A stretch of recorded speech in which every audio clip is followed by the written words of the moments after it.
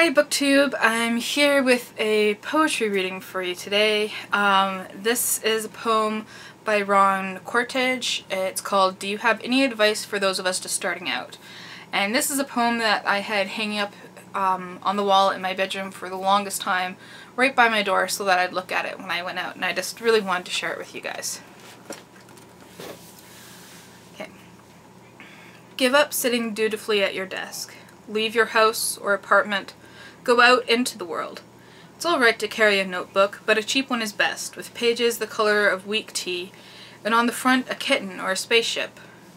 Avoid any enclosed space where more than 3 people are wearing turtlenecks. Beware any snow-covered chalet with deer tracks across the muffled tennis courts. Not surprisingly, libraries are a good place to write, and the perfect place in a library is near an aisle, where a child a year or 2 old is playing as his mother browses the ranks of the dead. Often he will pull books from the bottom shelf. The title, the author's name, the brooding photo on the flap mean nothing. Red book on black, gray book on brown, he builds a tower, and the higher it gets, the wider he grins. You who asked for advice, listen.